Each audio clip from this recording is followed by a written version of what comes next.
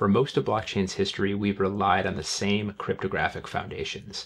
They've earned our trust, they've worked well, but they were designed in a world where certain assumptions held true.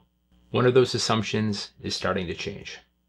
Quantum computing isn't a breakthrough that necessarily happens all at once. It happens incrementally, quietly, and until recently, a lot of times outside of the spotlight. And while no one can point to an exact date yet, there's broad agreement across the board on one thing, and that is when quantum computers become sufficiently capable of running Shor's algorithm at scale, the cryptography used by most blockchains will no longer be sufficient. This is not a prediction, it's baked into the math. This isn't something that we have to panic about yet, but it is something that we all need to take seriously while there's still time to make deliberate choices.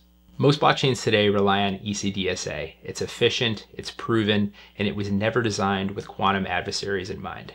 When that changes, the impact won't necessarily be dramatic headlines or instant failure. It may initially be something much more subtle, a shift in what can be trusted and for how long. History shows us that major changes in computing do not reward last-minute reactions.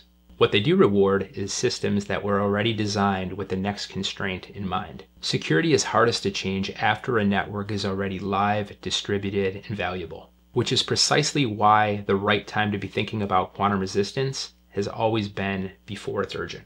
The quantum-resistant ledger was created around this principle.